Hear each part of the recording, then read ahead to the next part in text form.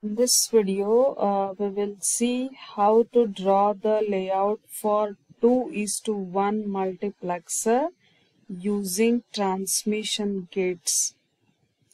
So as we have already seen in the last video, multiplexer selects the input based on the value present on the select line.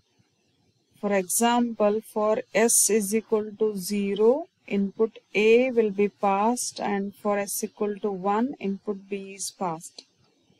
So accordingly, this circuit diagram is designed for S equal to 0.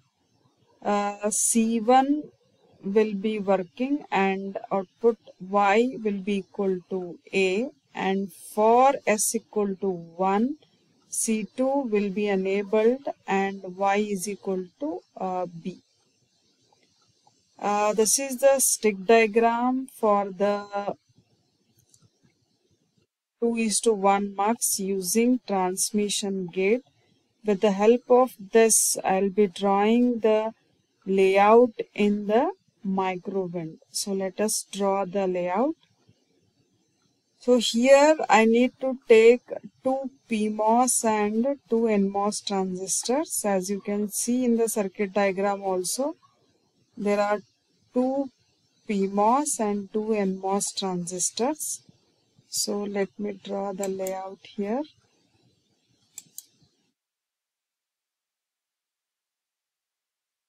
So two PMOS transistors generate the device. Okay, and two NMOS transistors. So I have taken two NMOS transistors.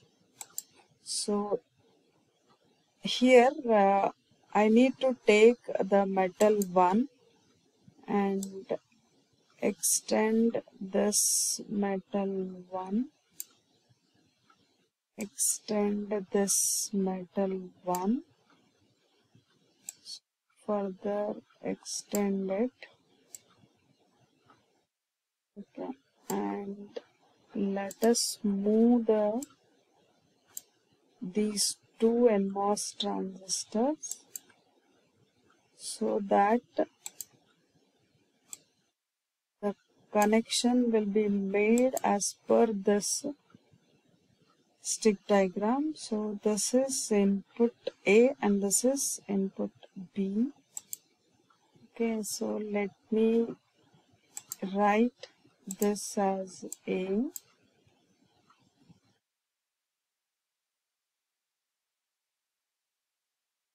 This as B.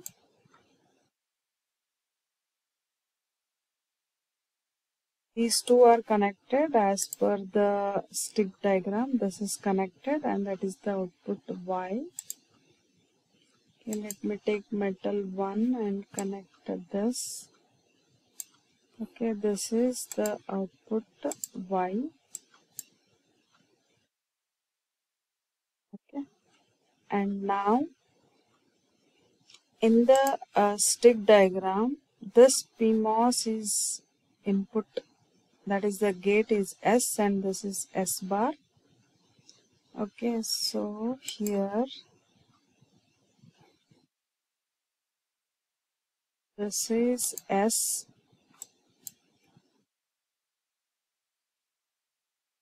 Okay, and this is S bar. So last clock assign it, and in the diagram this is S and this is S bar.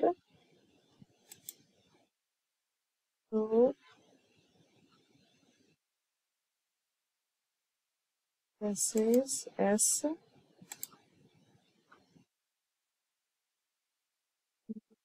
this is S bar.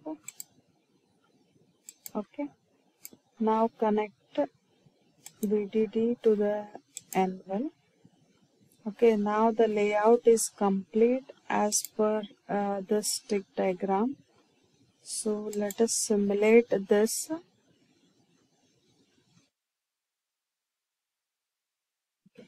So let me make this one and this one not visible in the simulation. So here I have made these are not visible in the simulation, as well as this one. Okay, now simulate it once again. Now here this is the waveform for the designed 2:1 multiplexer. This is the select line S and this is S bar, inputs A and B and output Y. So for the select line S is equal to 0, output should be equal to the value of A. So here I am getting A. And for select line 1, so here in this period S is equal to 1, so output B is passed on the output line, that is value of B is passed on the output line. Similarly for S is equal to 0, A will be passed on the output line. You can clearly see, you can see the A is passed on the output line. Thank you.